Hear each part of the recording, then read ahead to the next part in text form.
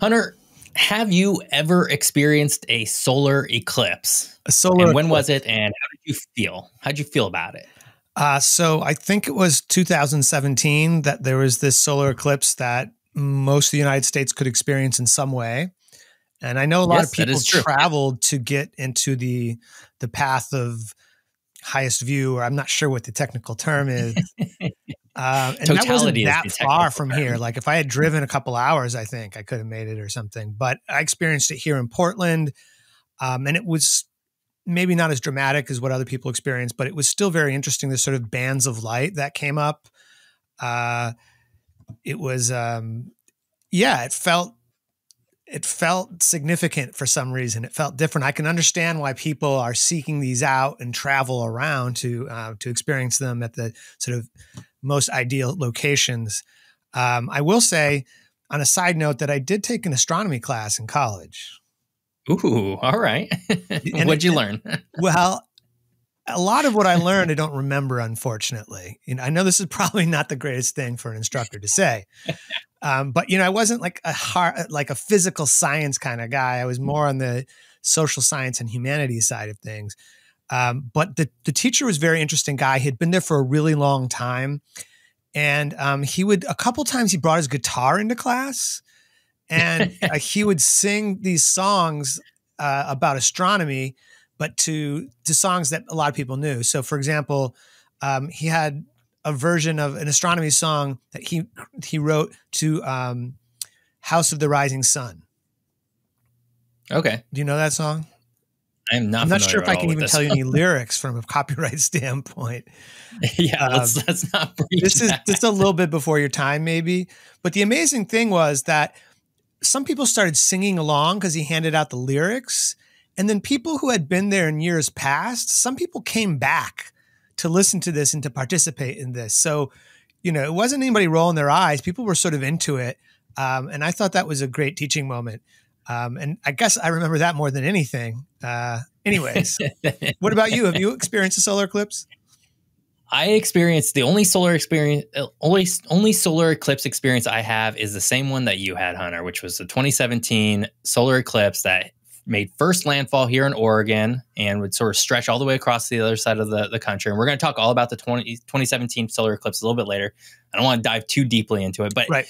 I also, I unfortunately, I had to work that day. I worked in downtown Portland, and there's an image of all of us standing on like a balcony, and we're all sort of looking up with our things. But it was not.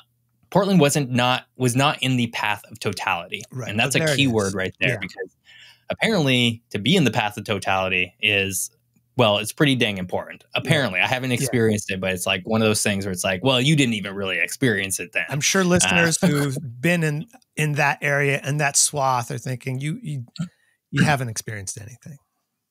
Exactly. But let's go ahead and start talking all about solar eclipses today. Today is the geography of solar eclipses, for the obvious reason that, well, as we're recording this, Hunter, there's a solar eclipse barreling down onto North America, and that will basically begin over the Pacific Ocean before going through northern Mexico, through the United States, including the major cities of San Antonio, Austin, Dallas, Indianapolis, Cleveland, Buffalo, and Rochester, and then into Canada, where it'll cross over Montreal.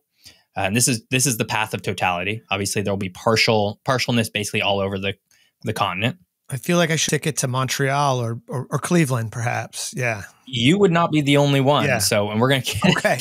Good. We're going to talk all about that. Okay. Because it's a lot right now. So like I said, there's one barreling down it. At the time that we're recording, it's about 4 days away, right? It'll happen on April 8th. We are recording here on April 4th. By the time that you're listening to this, listener, it will have happened yesterday. So this will be kind of, hopefully you got a really cool experience out of it, and now you're all interested in solar eclipses, and we have a really fun episode all about that for you to digest. Kind of, we're time traveling. That's kind of our hook here. Like, right? Yeah. Exactly. Yeah. Like I mentioned, a lot of other places will experience the solar eclipse in some fashion, including those of us here in Portland, although the degree to which we will experience it will, well, for one, for those of us here in Portland, it'll depend on the cloud cover, right? I think it's actually supposed to be a cloudy day on Monday, so we might not get any of it. but it'd also be various degrees of like a sliver. You can sort of see the moon over it. Obviously, don't look at the sun during this time unless you have the proper glasses. Please, please, please don't do that. You will cause damage to your eyes. Yeah. You will. Even if you're in the path of totality, I feel like I shouldn't have to say this, but if it fully covers the sun, do not look at that time because it will damage your eyes. So we're hoping by the time this airs that people have not looked directly at the sun. Not unless they have one of those fancy glasses. No. Right. Do you have those glasses? You got one of those kicking around? I did in 2017. Yeah, but I didn't keep it they're nowhere 7 around. years. It's like you're going to a 3D movie or something. Kind of was the experience. Yeah. But really, why we're talking about solar eclipses today is because there is and we've already sort of alluded to this, there's a fascinating modern geography attached to it, as well as a really interesting sort of ancient geography and historic geography that gets attached to each of these events. Because, well, as you can imagine, this is a massive sort of astronomic event that if you can sort of transport yourself back to, let's say, 500 BCE, one happens above you, you're probably going to assume that something is happening. Right. Like something big. Like something. Unless there was a like oral tradition of talking about it, you're outside one day and the sun gets eclipsed. That could be inspiring or disturbing, or maybe a little bit of both. I don't know. A little bit of both. Yeah. Something. Yeah. Well, we're going to talk about some of those things. In fact, today's episode is largely going to be kind of a series of stories, as we go through sort of different historic eclipses and sort of what they did and or might have impacted various things. It should be kind of a fun episode, a little bit different from what we're used to, but I think it'll be a fun episode. Well, geography references the Earth, and we're talking about the Earth in the sense we're experiencing it from Earth, but we're also getting a little bit cosmic here, which I think is cool. Exactly. Yeah. And we always say that we're going to have a geography as the moon episode. And so this is sort of also in that same realm. It's, it's a little bit cosmic, but it has an impact here. And that's sort of what we're going to talk about. But first, let's talk about what a solar eclipse is. Hunter, do you know what a solar eclipse is? Walk us through it, if you do. All right. So this is where I'm feeling the pressure of having taken the astronomy class and not really remembering much. But it's you led in with that. So I know. You're now our expert. Probably held that story back until the end of the episode. It's when the moon blocks the sun. Is that what's going on? Basically. All right. I mean, that is. Yeah. I guess you're not to distill it down to most figure that out. Yeah. But as with most things, it gets a little bit more advanced than that. So let's sort of dive into it. I think the first thing to note here, Hunter, is that there's not just sort of one type of eclipse. There's multiple types of eclipses. For one, there's a solar eclipse and a lunar eclipse. And this episode is largely about solar eclipses, which we're going to mostly focus in on, aside from one key story that I thought was really fun and I really wanted to include it. Okay. But there are also different types of solar eclipses. So there are broadly 4 types of solar eclipses. There is a total solar eclipse, and this would be when the dark silhouette of the moon completely obscures the bright light of the sun, allowing the much fainter solar corona to be visible. And that's a key word, the solar corona. Okay. We're going to talk a little bit about that in a little bit as well. After that, there's the annular solar eclipse, when the sun and moon are exactly in line with the Earth, but the apparent size of the moon is smaller than that of the sun. And so the total is where sort of the moon is perfectly the same size as the sun, and you get this really cool effect called the solar corona. And annular is when there's a little bit more of a distance between the sun, moon, and Earth, and therefore the Earth or the moon looks smaller, and so you can still kind of see the sun behind it. Sort of a halo effect or something going on. Potentially, yeah, you're going to see more of the sun sort of surrounded the bright light, everything like that. And you will not see the corona during an annular. Okay. Then there's a partial eclipse, which is exactly what it sounds like. It's when the sun and moon are not exactly in line with the Earth, and the moon only partially obscures the sun. So again, there's going to be for April 8th solar eclipse, there's going to be a long string of total solar eclipses, and then a much wider area that basically encompasses the entire North American continent that will see the partial eclipse. I see. So it depends where you are. I mean, that's the geography. That's part of the geography of it. It's what could be a total eclipse for one person is going to end up being a partial eclipse for somebody else. Exactly. Right. This is the hard geography, right, of a solar eclipse, right? There's places that are going to be directly in line with a very tight band, and that's going to have impacts. It's going to have geographic impacts. So we're going to talk about that that's going to be like sort of the end of our episode today. So we're going to talk about what some of those impacts actually are, especially in the modern day context. And then our last one is a hybrid eclipse, which is also called an annular/total eclipse, and it's sort of an eclipse where there's a sort of it shifts between the two of these at any given time. And so I'm not exactly sure how that happens. Maybe it's just at a point when the moon is already drifting into an area that it is naturally farther away. So maybe it starts as a total and then just literally during those few hours, it sort of drifts into sort of an annular. So it becomes smaller. I'm not exactly sure. Mostly what we're talking about in this episode is going to be total solar eclipses. Okay. And that's mostly because, especially in recent times, the media has kind of whipped itself into a frenzy every time one of these happens. Right. Particularly in areas that are more easily accessible certainly for those of us here in the United States, easily accessible for people in the United States or Canada, just so that people can visit. And total solar eclipses are unique because of the way in which the moon covers the sun, which allows that corona to be viewed. Now, apparently, to people who really love solar eclipses, to see anything other than the corona means that you have not really experienced a solar eclipse. I haven't experienced quote unquote totality, so I'm not a convert. The purists, they have a different idea of this. Yeah. But the purists have an idea of this is something that you need to experience. You're not going to get the full effect. You can get 99.9% of the way there, and it's not the same as totality. I'm getting a little FOMO kind of vibe right now. I'm feeling a little jealous, but that's all right. I know, right? I've seen an image of it. That is also not the total. That doesn't get you there, I guess. Right. It does look kind of cool. The photo looks kind of cool. I don't know. I would say that, I'll try and get to the next solar eclipse, but we're going to talk about why that's probably not going to be the case in a little bit. Yeah. I mean, you could see where this would be a spiritual experience, right? Absolutely. Yeah. Now, the other thing I want to sort of touch on here is that I think there's this idea that people have that solar eclipses are a rare phenomenon. They don't happen very often.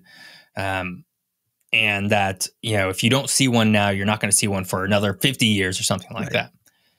But this is only kind of true. Okay. So the reality is that for total solar eclipses, so there's a path to totality, you can see the corona, et cetera.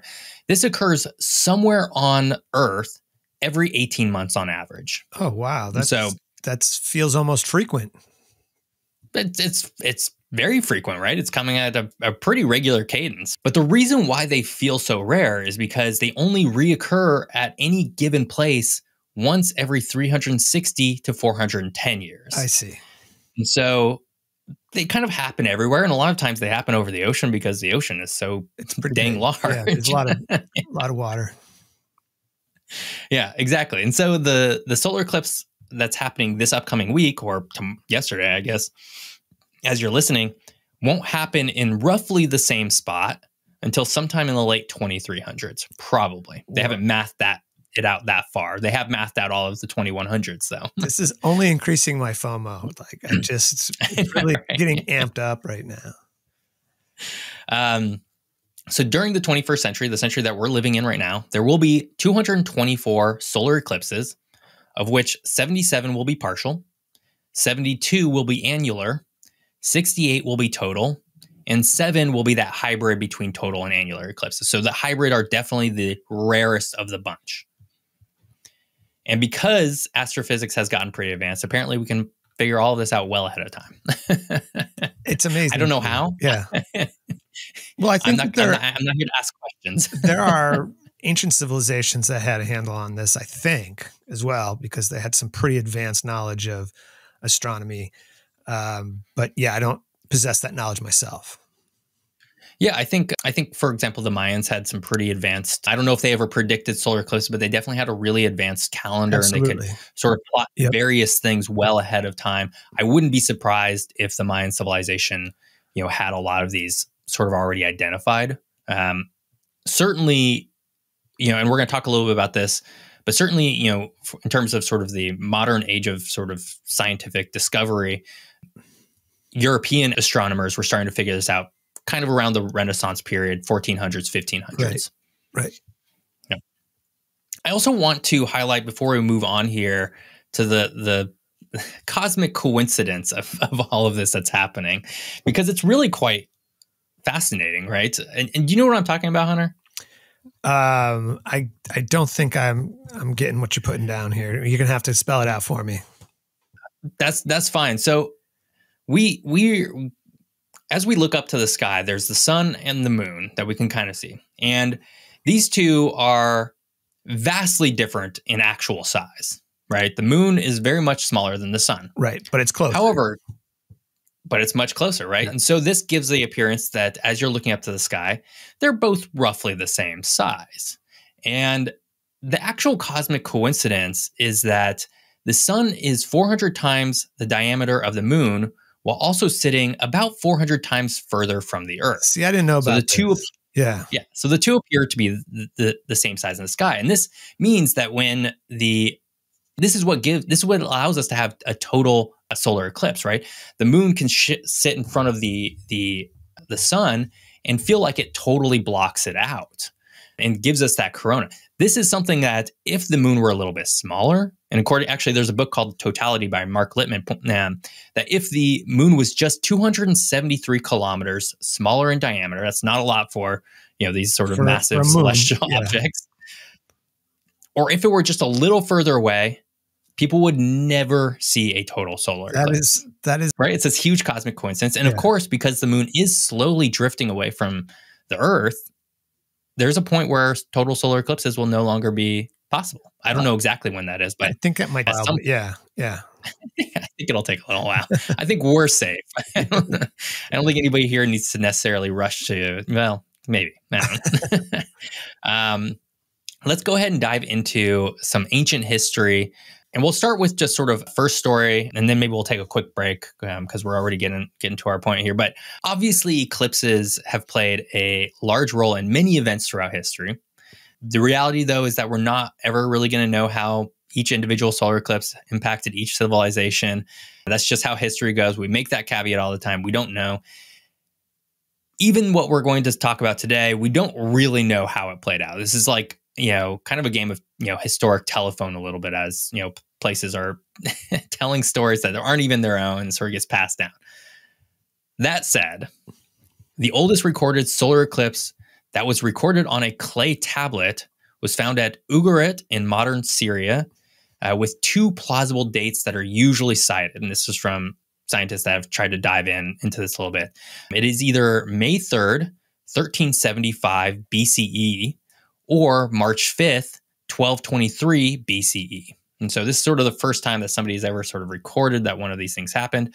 That's sort of a widespread, and I think it just sort of illustrates the way in which we're not able to truly pinpoint when one of these events happen. However, it's also kind of precise, right? We have like specific dates. Yeah, and that's because specific dates. Is it in between those dates, or those are the two dates? Those are the two dates, because they can actually go back and track using sort of math when solar eclipses were happening in the past, right? And so they've been able to date, because there's obviously not a Gregorian date on this, the calendar date on this tablet.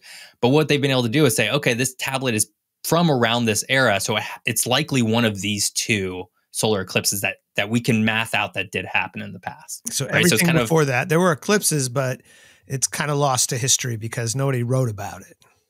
Exactly. Yeah. Yeah, there were eclipses, but yeah, exactly. And, somebody did write about this one. But again, it's like, okay, well, what era is this clay tablet from? And let's assign it to that event. And so that's how they sort of got down to this is a very wide, date spread. But also they're like, it's either May 3rd or it's March 5th. It's like very precise and not precise.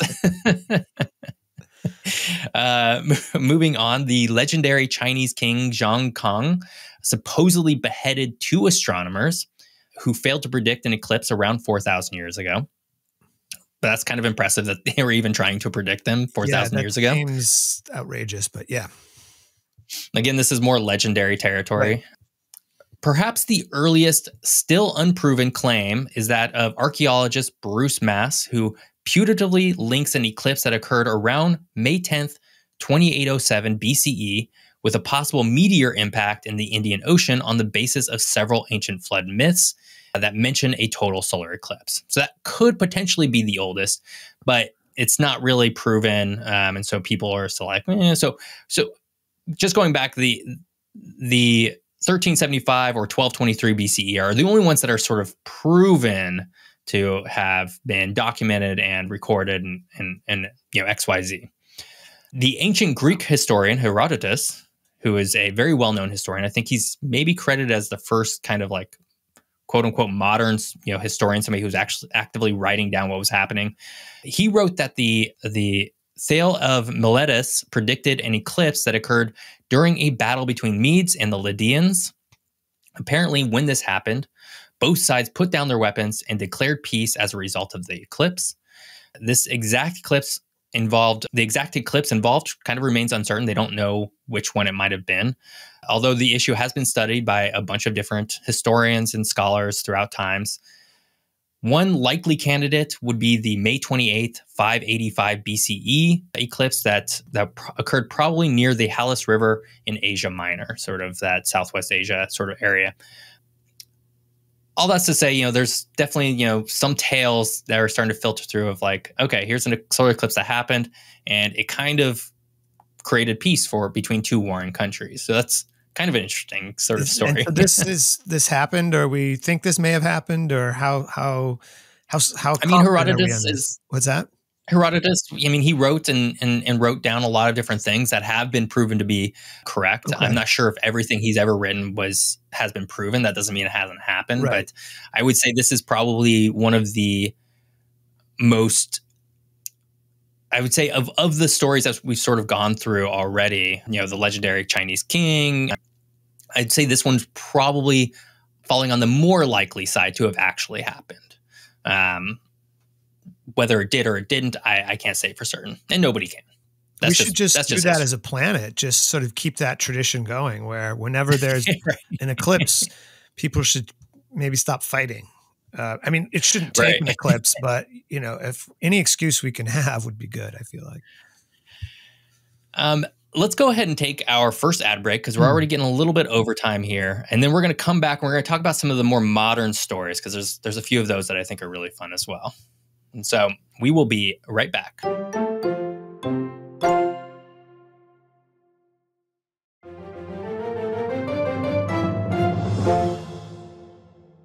And we're back. We are talking about the geography of solar eclipses. We just ran through a bunch of ancient history. Well, some ancient history, I guess. And now we're going to sort of dive into some more stories that are sort of more about I would say, more modern solar eclipses that have maybe had an impact here or there.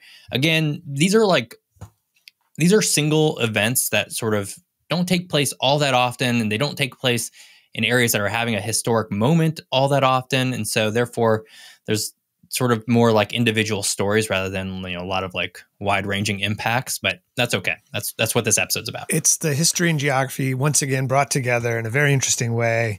I love it. Exactly. Yeah. So we're going to get to sort of the more modern, the solar eclipse that happened in 2017, the one that's happening this week. But first, let's go back to the quote unquote age of discovery, which is an age that, when the Europeans felt like they were discovering the world everywhere and sort of renaming everything themselves. And I kind of want to go back to not a solar eclipse, but I want to talk about a lunar eclipse for a second, because I think it highlights some things that the Europeans were able to leverage against sort of the people that they were trying to colonize. And so let's go back to March 1504. This was relatively shortly after Columbus's first voyage in 1492. Apparently on June 30th, 1503, Christopher Columbus beached his last two caravels. Caravel is a type of ship, and got stranded on the island that we now call Jamaica, sort of in that Caribbean area. the indigenous people of the island initially welcomed Christopher Columbus and his crew and fed them, but after 6 months, they kind of halted the food supply because they were dissatisfied with what the Spaniards could provide in terms of trade or help or anything like that. And obviously, there's probably some other stuff going on that we're not privy to because all of our records are coming from Christopher Columbus himself. Right. So we're only getting his side of the story. Full story here. So it's kind of coming off as like the indigenous peoples are being mean and they're not sharing any of their food, but it's probably something else. If we're being really honest. Yeah. However, what Christopher Columbus was able to do, apparently on board that he brought with him, on his ship, he brought an almanac authored by Abraham Zacuto it's an almanac of astronomic tables covering the years 1475 to 1506. Remember, it's about 1503 right now. And so he was able to use, actually it might be 1504 now, he actually used this almanac's knowledge of an upcoming lunar eclipse in 1504 to intimidate local people in Jamaica into providing his crew with food, showcasing sort of the power of these sort of astronomical events and sort of the knowledge of these events and being able to use them to your advantage. And so it's kind of interesting to think of, well, if this lunar eclipse wasn't going to happen at this period of time, what would or should or not what would or could Columbus have done to potentially feed his people? And it's also the power of having that knowledge on hand to be able to, influence people who necessarily didn't really think about things in the same way. So it's just kind of like a really good example of that. And I really loved it. And that's why I wanted to include it. Different worldview coming together and, using knowledge to exploit a situation. Go figure. Yeah. Right. And so this was a story that it was about a lunar eclipse, but the reason why I wanted to talk about this story is because it provides a pretty good contrast to a story we're going to talk about next. So this Columbus story was all about sort of Christopher Columbus and sort of how he as a colonizer was basically able to dupe a bunch of indigenous peoples into sort of getting his way. This next story is about a solar eclipse, and it's sort of the opposite. It's about the indigenous peoples being able to use a solar eclipse and predict it in order to gain an upper hand over their colonizers. So let's dive into that. So we're going to jump ahead a few hundred years to 1806. June 16th, 1806, solar eclipse. And it's been called Tecumseh's eclipse after the Shawnee chief Tecumseh. And so Tecumseh realized that the only hope during this was a period of time when the United States was pushing to the West as far and as fast as possible. There was this idea of manifest destiny. Hunter, what was manifest destiny? It's the belief that Europeans and early European Americans had that there was a destiny for them to take over the continent, basically, and to move west and take it over. Exactly, right? There was this inherent sort of ideology that within sort of the white settlers, the European settlers, that this was our land and we're just going to keep pushing and it all belongs to us anyway. So we're just going to keep going until we reach basically the other side of it. And so this was happening during this time. And so Tecumseh realized that the only hope that the Shawnee or any tribes would have would be if they joined together to mount some sort of bigger sort of defense, some sort of united front. And so according to sort of the stories at the time, he was assisted by his brother, Tenskwantana. I'm mispronouncing this, but that's fine. I actually tried to look this up and there wasn't a pronunciation for this person's name. But he was called the Prophet, who called for a rejection of European influence and return to traditional values. And so this tribal unity, this thing that Tecumseh was trying to bring together, really posed a kind of a big threat to the United States. And so in particular, a particular person, his name was William Henry Harrison, who was the territorial governor of Indiana and the future 9th president of the United States. And so Harrison tried to discredit the Shawnee and sort of the prophet, and sort of he challenged him to sort of prove his powers, this prophet. And so he wrote, apparently, if he, talking about the prophet, is really a prophet, ask him to cause the sun to stand still or the moon to alter its course, the rivers to cease to flow, or the dead to rise from their graves, right? Basically saying, like, if you really believe that this person is all powerful, that he is this prophet, and you are uniting under him and his brother Tecumseh, prove it. Prove that you have this power. Let's see a miracle, basically. Yeah. Let's see a miracle, basically. And so the prophets declared that the Great Spirit was angry at Harrison and would give a sign. And so, quote, 50 days from this day, there will be no cloud in the sky. Yet when the sun has reached its highest point, at that moment will the Great Spirit take it into her hand and hide it from us. The darkness of night will thereupon cover us, and the stars will shine around. The stars will shine round about us. The birds will roost, and the night creatures will awaken and stir. And on that day, as it should happen, there was a solar eclipse. And Harrison's attempt to divide the Shawnee people backfired spectacular, as they basically saw that as a sign to unite. And so it's kind of theorized that had this not happened, that the various tribes inside the region, and there was a lot of resistance around this area from these tribes, that they would have fallen much faster. And so that's a really fascinating story. Now, again, this is not that long ago, so we do have some historical records that show that some of this actually happened, but it's also still a long time ago. And who's to say exactly how much of this is totally accurate, whether these were the exact words that were muttered, Right. where what's fabricated or what's sort of exaggerated, we don't exactly know. However, I would say that there's a pretty clear idea that, one, the Shawnee had some knowledge that a solar eclipse was going to happen in some capacity. I'm not exactly sure what it was. Maybe they had their own mathematician, astrologers, very, very likely. But they were able to pinpoint it, like point on from, yeah, I mean, that yeah, it's kind of they had wild, some right? knowledge. Yeah, they had the knowledge. Yeah. And then it's a really interesting story of the sort of the opposite end of these people who are being colonized to be able to use something like this as such like a binding force against an enemy that is actively trying to drive you away. So I thought that was a really fun story. Yeah, I've not heard most of these stories, and they seem like fictional, and of course we don't know exactly, but there's probably some truth to them.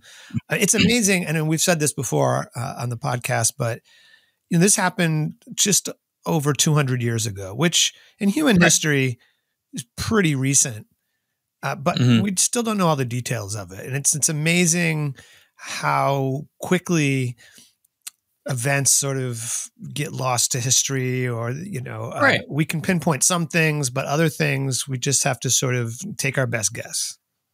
Yeah. And this is during this time, this early 1800s period, this is not beyond the period of time when they could, when people were mathing this stuff out. There were people around the world who knew this was going to happen. Whether it was widely known, that's Right. maybe up for debate. So it could have been that, somebody who's part of the Shawnee tribe sort of had that knowledge beforehand, knew that this was going to happen, and that the governor, the Indiana governor, simply didn't. And maybe it came out afterwards that they're like, well, yeah, we knew this was going to happen anyways, but the impact was already felt amongst the rest of the people who had no idea, right? Because there was no communication systems, there wasn't Instagram, there wasn't all these things that media news that sort of feeds us all this sort of at whim.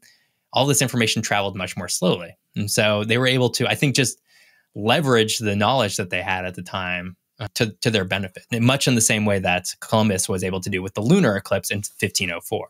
Interesting contrast. So, very interesting contrast. I loved it. It was very fun. Made for a great story as part of this podcast.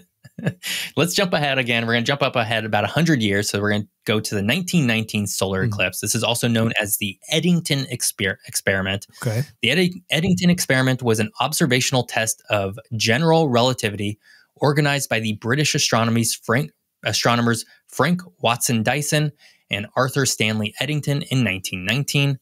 These observations were of the total solar eclipse on May 29th, 1919, and were carried out by two expeditions, one to the West African island of Principe and the other in the Brazilian town of Sobral.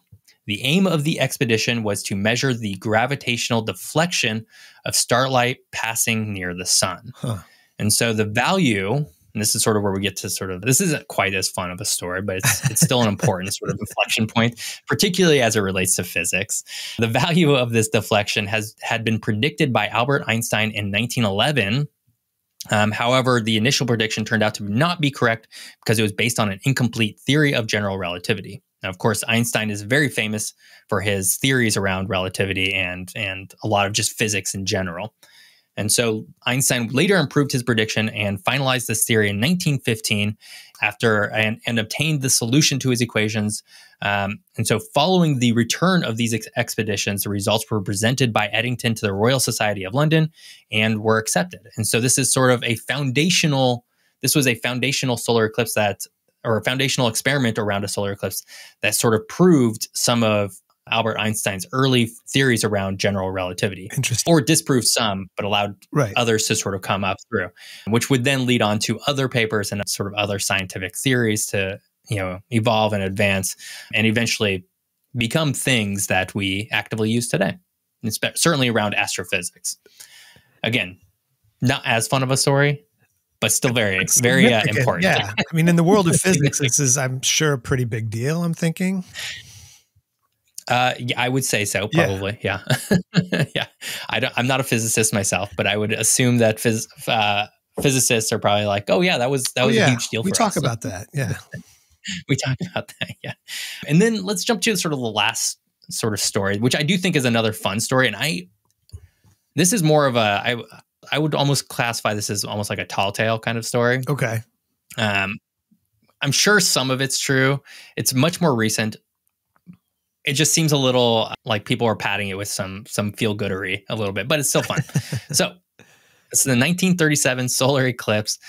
So in 1937, World War II was sort of looming over, well, certainly Europe at the time, but starting to, get bigger than that. There was a remote island in the Pacific that became the most valuable place for researchers to observe the 1937 solar eclipse. Okay. It was called Canton Island. And it was home to expeditions by both U.S. Navy seamen and a rival British team. And apparently the U.S. Navy seamen were accompanied by a National Geographic team of the magazine Fame. Wow. This is where I'm getting a lot of my information around this from this National Geographic magazine article on this. And apparently both captains of both parties briefly shot at each other. They were military. They were saying that this was our area to, conduct this experiment and, what have you, before ultimately being advised by both of their other respective militaries and countries to settle down. This is not the time or place for any of all this. We're supposed to be on the same side soon. Yeah. It's supposed to be on the same side. It's an experiment. It's, go look at the solar eclipse. It's fine. You can see how vicious science really gets, though, for this example. Eventually, the Americans and the British entered into a friendlier competition as they vied for the best vantage point from which to view the June 8th, 1937 eclipse and gather data. And the rest of the expedition apparently went without a hitch. So it was fine. There wasn't, it wasn't like there was a lot of space for both of them. I don't know what they were originally doing. There's no more shooting. Yeah. And this is kind of where the, how much this actually ties into it, it remains to be seen. But this is sort of the tie the National Geographic and some other sources I was using. It's like, oh, this is actually really interesting. Apparently, a few years later, during World War II, the two countries teamed up to use the island as a shared refueling base due to its proximity to Japan, sort of illustrating that, perhaps this friendly competition sort of nurtured that feel-goodery, whatever, and led to ultimately them saying, yes, we've already sort of established a relationship on this island. We can continue to use it for both of our aims in this war. I don't know if the solar eclipse or this little competition had anything to actually do with that, but that's the tie that some people are trying to make. It's not quite the two armies throwing down their weapons or anything that we heard about earlier, but it's a good story.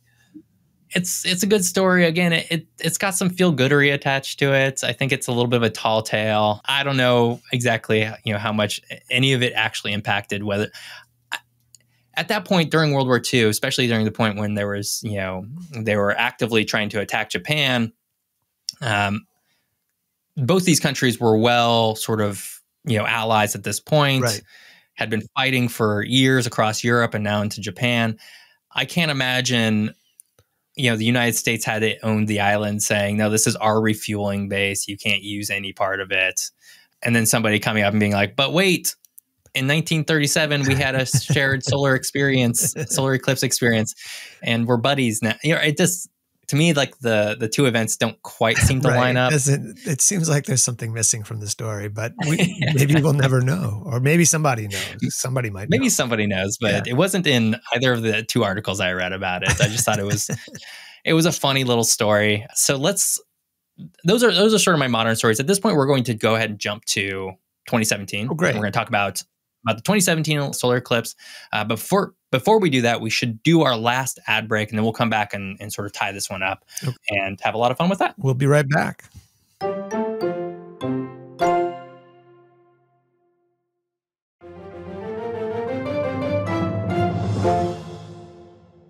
And we're back. We're talking about the geography of solar eclipses, or geography is solar eclipses. We just ran through sort of some modern days-ish stories and tales.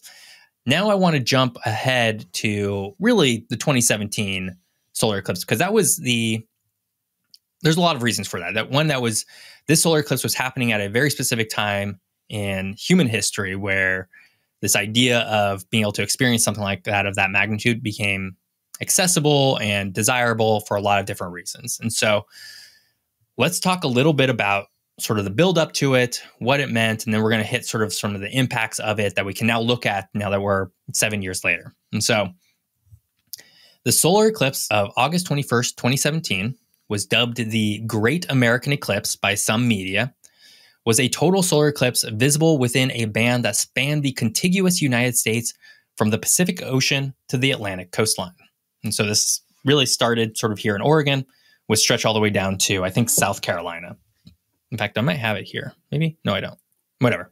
So this was a really big deal because this hadn't happened since the February 1979 eclipse. And so this it'd been quite, there had not been a total solar eclipse on the U.S. soil since 1979. Now, if you think back to 1979, that's a vastly different world than we are living in today. That's right. I experienced that difference, but I was not cognizant of any eclipse. Or maybe I just don't remember it. Yeah. But it shows just how much hype the media has and how easy it is for people to, if you have the money, to travel. I mean, we've done episodes about all these modes of transportation and the impact of the media. It's interesting to contrast that with what was happening in 79. Yeah. Absolutely. We're going to get to that. We're going to get to all of that because it's a huge part of why solar eclipses have become such a big deal. And so the path of totality in 2017 touched 14 states, and the rest of the U.S. had a partial eclipse, including Canada, Mexico, XYZ, including even Hawaii. Hawaii had a little bit of a partial. The area of the path of totality was about 16% of the total area of the United States, with most of the area actually over the ocean and not land. That's probably shouldn't be a surprise. I think most people, especially if you've listened to a lot of the podcast episodes we've done, you're well aware that the ocean is much bigger than all of the land combined.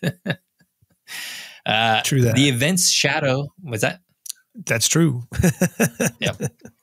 The event's shadow began to cover land on the Oregon coast as a partial eclipse at 9:05 a.m. Pacific time, with the total eclipse beginning there at 10:16 a.m. Pacific time.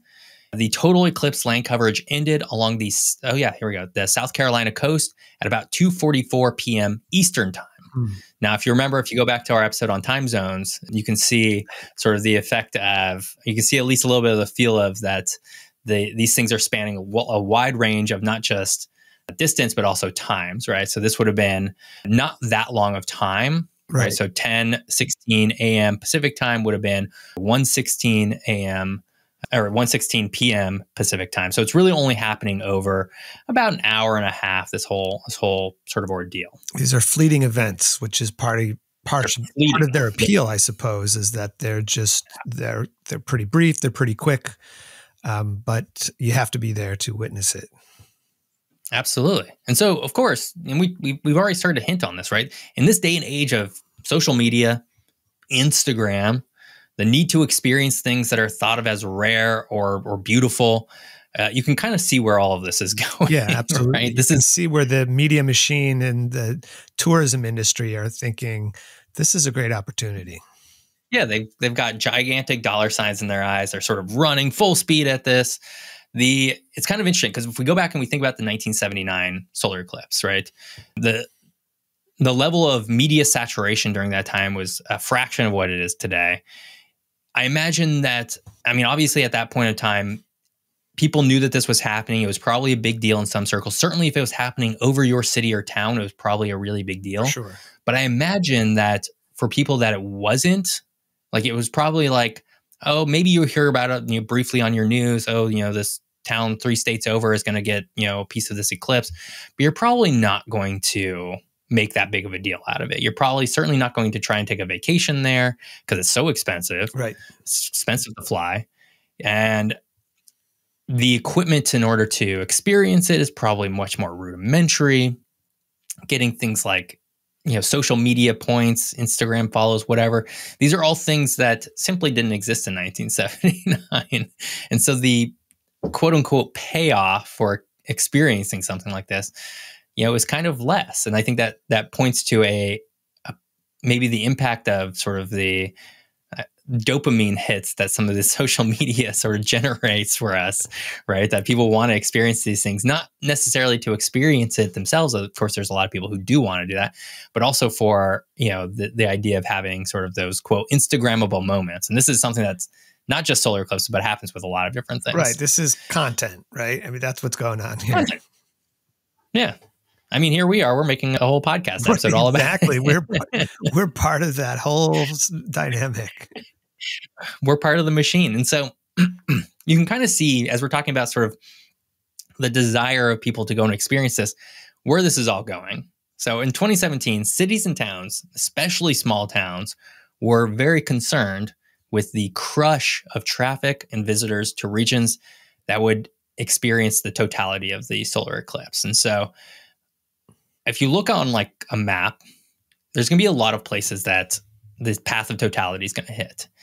But very few of these places are going to be major cities. In fact, it's more often than not going to be teeny tiny towns, anywhere between 40, 50 people up to a few thousand people. And these places are not equipped with roads and infrastructure, planes, or hotels, or all of this kind of stuff. And so, but there's going to be a lot of people who want to come visit them because they'll be, you know, places that are located in areas of totality. Maybe they're close-ish to a major population center that's not in it. And so we kind of saw this in Oregon because Portland, which is a city of about, metro area of about 2.5 million people, was not quite in the path of totality. You have to actually travel about 45 minutes south to hit that path. And so therefore, a bunch of people from hundreds of thousands of people from Seattle, from Portland, traveled south to these areas along I-5. And then it was just kind of chaos. Yeah, it's like apparently you hear stories about people traveling to Woodstock and the freeway shutting down, and exactly these cultural moments where all of a sudden people want to get to a place, as you said, that don't usually experience a lot of tourism necessarily. Yeah, in Oregon, an estimated 1 million people were expected to arrive. I don't know if we have like a final count on that.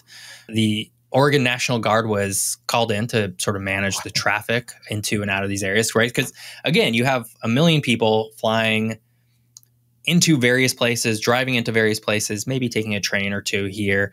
And that's just going to cause such an issue for a very small band of area. Apparently, the Madras Municipal Airport, which is a very small town in Eastern Oregon, I think it has a few thousand people, received more than 400 mostly private jets that queued for hours while waiting to leave after the eclipse. Now, 400 private jets would be a lot of private jets for almost any airport, I mean, regardless Chicago, of its that size. seems like it might even be a lot, or something like that. Atlanta, I mean, they're also vying with hundreds of commercial jets too. But Madras is the airport's not a big airport; it's very small. Yeah, I've having been to that Madras, and it's not. I mean, it's a very nice place, but it's not a metropolis. Exactly. Yeah, there's a man named Michael Zeiler, who's an eclipse cartographer. So he has like a whole thing where he maps out sort of where eclipses are. It's kind of some kind of cool maps there. He had estimated that between 1.85 million and 7.4 million people would travel to the path of the eclipse within the country at large. I think based on the Oregon estimates, that's probably it's probably more on the high end. You can imagine, in Texas and the Carolinas, a lot of people, again, trying to travel into that path of totality. This kind of stuff happened over and over and over again, all across the country, illustrating sort of unique travel and transportation and hospitality impacts of such an event. So there was, towns sort of fighting with, people who would, come into their town and start setting up camps basically anywhere and everywhere. And people being like, what are you doing? That's my property. You can't set up your camp here. And so, unless you pay me, and like well, even then, like, a lot of people didn't want this. No, right? It's not, like, because, people have to use the bathroom and stuff like that. And so you might not want. That was a big concern. Yeah. It's like there's going to eventually be a mess that's going to need to be cleaned up as well. And I think a lot of places ended up having to deal with at least some aspects of this. I don't know how widespread it was, but this is sort of one of the. This is a solar eclipse is a kind of like a music festival, right? It's going to happen over a very short period of time in a very finite amount of space, and because it's so desirable and the media has hyped it up so much, it's going to inevitably sort of see that crush of people who want to experience it. And we know for that. I was just going to say what's that? Yeah, sorry. I was just going to say we know from events like music festivals that there's always an environmental and there's just a big cost that comes with these kinds of things. Yeah, I mean, I don't have the eclipse experience to draw from, but like you, I have the music festival experience to draw from. And, when it ends, you're like, wow, I can't believe it's over. That was really great. How do we get out of here? How are we going to get out of here? Exactly. Yeah. I had friends who in 2017, they had gone down from Portland. And they biked down there. It was kind of a long bike ride, a few hours, but they were like, yeah, it was just madness on any and all roads that were heading south from Portland into the path of totality was just back to like car, just for as long as you could see. And that's kind of wild to think about. I mean, if there's an alien invasion or something, we could be in a little bit of trouble, I think. Yeah, I think so. Yes. So this kind of brings us up to the subject of today's episode, the reason why we're making a whole episode about it, and that is the 2024 solar eclipse that at the time of this recording is 4 days away, but as you're listening to it will be yesterday, or at least, if you're listening on launch day. Otherwise, it'll be, however many days away from April 8th that you are. I don't know. So on April 8th, 2024, a solar eclipse will be or was visible across North America, and that's dubbed now the Great North American Eclipse because everything needs to have a title, a catchy phrase tied to it, whether it's a storm or an astronomic event. Snowpocalypse type title, yeah. Right. This eclipse will be the first total solar eclipse to be visible in the provinces of Canada since February 26, 1979, same 1979 solar eclipse we had. The first in Mexico since July 11th, 1991, and obviously the first since 2017 here in the United States. It will be the only total solar eclipse in the 21st century where totality will be visible in Mexico, the United States, and Canada. It will also be the last total solar eclipse visible in the contiguous United States until August 23rd, 2044. Ooh. So it's the last one for 20 years. Yeah. So you can kind of understand why now that there's a large sort of impetus for people to go and view this and see this. In fact, this was sort of if you're watching this on YouTube, you're going to have this sitting in front of you. But let me share my screen here. Oh, wow. So you have in front of you, Hunter, a map of Airbnb listings across the United States. Okay. And again, listener, if you're watching this on YouTube, you're going to have this in front of you. If you're just listening, then I'm going to describe it as best as possible. But on this map shows a sort of occupancy rate from around 10% to 100%. Okay. And this sort of goes from colors of, dark purple for 10% up to bright orange for 100%. And there is a very noticeable band stretching from the very far south in Texas up through basically, up into Canada. It would eventually go into Canada, but basically the northern states, New York, upstate New York, Ohio, what have you. That is just bright orange. And this is showcasing I think the desire in a very sort of real way, the desire for people to go and experience this, event that's not going to happen again in 20 years. What It's a great cartographic moment this is, right? That somebody thought of this is I know, right? clever. Yeah. It's very cool. I really appreciate that somebody pulled this together. I don't know exactly who. Of course, I'll credit them in the show notes here. It says Air DNA on the thing. I'm not sure who that is. It could just be a map that's showing sort of any sort of given listing at any given moment for Airbnb listings. I don't know. Right. And this As just critical happens to map be what readers, it we is. had to step back a little bit, but this clearly seems to be the path of totality, right? Is that what's happening here? Yeah. This is absolutely the path of totality. Yes. Yes. And like I said earlier, it crosses through a lot of major cities this time. It crosses through in the United States. It crosses through sort of the San Antonio, Austin, and then Dallas in Texas. It crosses through, I think, Cleveland and Buffalo and New York, and then it crosses through Montreal in Canada. So there's a lot of major cities that are going to feel well, for them, it'll probably be more of an economic benefit. In fact, I have friends who are flying here from here in Portland to Dallas this weekend. In fact, they might be leaving now because you kind of have to. This is also it's also very interesting. A lot of these places.